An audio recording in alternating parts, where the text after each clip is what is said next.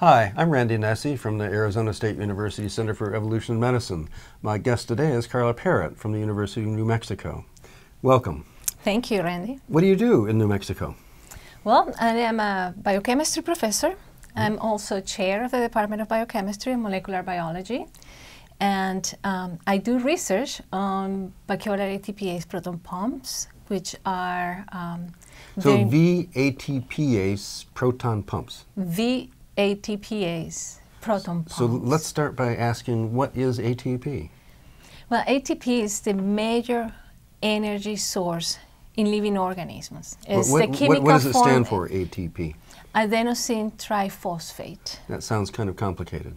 Oh, But it's no, actually a pretty simple molecule. It is a small molecule. It's a nucleotide with 3 phosphates. Okay. And, but it's essential for life. So why is it so special?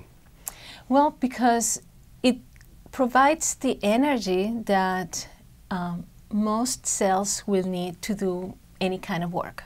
So it really is a place where you store energy and then release it? Is that how it works? Yes. It's chemical energy is stored inside this small molecule. And when you break it down, enzymes in the cells, like the V-ATPase, break down that ATP molecule. They break it. The energy is released. And that energy... ATPase means you take ATP and you split it apart? Exactly. What do you split it into? You remove one phosphate, the enzymes remove one phosphate. So then it's no longer ATP. No, it's ADP so that's plus 2. 1 phosphate. So, and that releases energy. And that process releases energy. Where does the energy go? Is it heat or? It could go into heat, but usually goes into a particular kind of work. It's transformed into something that is useful for the cells. So this is how the body does the things it needs to do with energy. Exactly. So if it doesn't make heat, what else can that extra energy that comes from releasing a phosphate do? Well, I'll give you an example. The V-ATPase, which means also which is your favorite enzyme in the whole world. It's my favorite protein. It's very cool. Actually, it's the most important protein in the world. Okay. In my world. Okay. And what would happen to us if we didn't have it? We will die. Most organisms die at the embryonic stage. So back to what it does. Okay.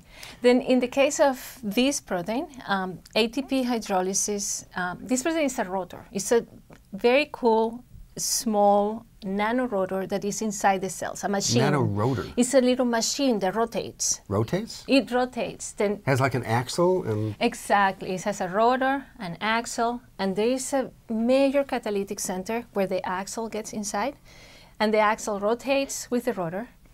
And in this catalytic center is where ATP is hydrolyzed, is broken down. Really? And when ATP... So does it have to rotate for this all to work? Yes, but what causes the rotation is ATP hydrolysis. It's the energy from ATP. So it uses the energy to rotate something. Uses the energy of ATP to rotate something that the translation at the physiological level is being used to transport protons across the membrane. So it really changes it into kinetic energy by rotating something, which then can actually act as a pump. Yes. Actually, is it the rotation that makes the pump, or is it or is the rotation just kind of an accident that is a part of the system? No, the rotation makes the pump. If there is no rotation, then if this is the rotor in these proteins, the rotor is actually kind of a skinny thing, right? In the middle. The rotor is something round like this, kind of wide, and there is a skinny thing attached to the rotor that connects what's the chemistry of ATP hydrolysis in a catalytic head, I would say, something round. What's catalytic mean? Where the reaction happens when ATP is broken down and energy is released. So catalysis is when you release energy. Exactly. Okay. Then that energy release makes this shaft and the rotor rotate. The rotor has protons bound around, which are the small ions that are going to be transported by these proteins. The protons are transported. They come, bind to the rotor, they rotate 360 degrees, and they are released on the other side of the cells. That is so cool. It is really cool. So I'd like to know how V-ATPase got the way it is. It wasn't just designed by somebody. It had to be something else first that did something else. right? Yes. Then there are three type of proteins that are very similar to the V-ATPase, including the V-ATPase, and those are known as the rotary ATPases. They seem to have evolved from a common protein, an ancestor that is not identified yet. So I've always been fascinated by the way flagella can rotate, and they just go around and around and around and around. And this is similar. Without getting twisted up. Is it the same mechanism?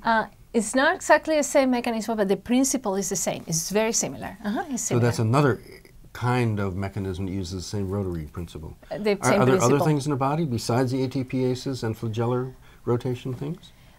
There are some enzymes that help in the synthesis of, during ATP synthesis. They're called helicases, and they also rotate. They use ATP as an energy to rotate. It's a completely different system pretty much, but they rotate. So here's the big question. How many different times in evolution did these rotary systems evolve? Do we know? I don't think we know.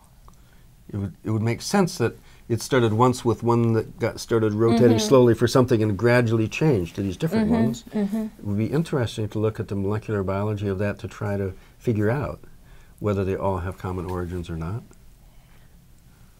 I don't know if they will have common origins. Okay. A question yet to be answered. Yes. Okay, good.